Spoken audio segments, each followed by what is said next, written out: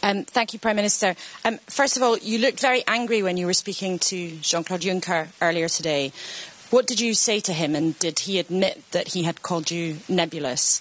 And secondly, the summit conclusions suggest the EU is not willing to budge, but you appear to be suggesting that they might. Can you tell us more about what they've said to you about their willingness to move? Because if Parliament won't budge and the EU won't budge, is it time for you to budge?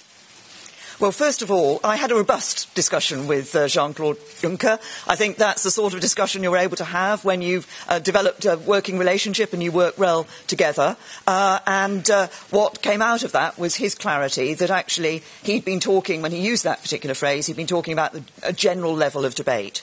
And indeed, I had further conversations with him through the morning.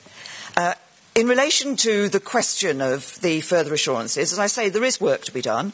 It's clear that clarification, we can look at this issue of further clarification, and that has been something I've been discussing with a number of EU leaders and with, obviously, as I said, President Tusk and President Juncker. So in the coming days, of course, there's a timetable for us. We will be bringing a vote back to Parliament before the 21st of January. So we will be working expeditiously over the coming days to seek those further assurances that I believe MPs will need.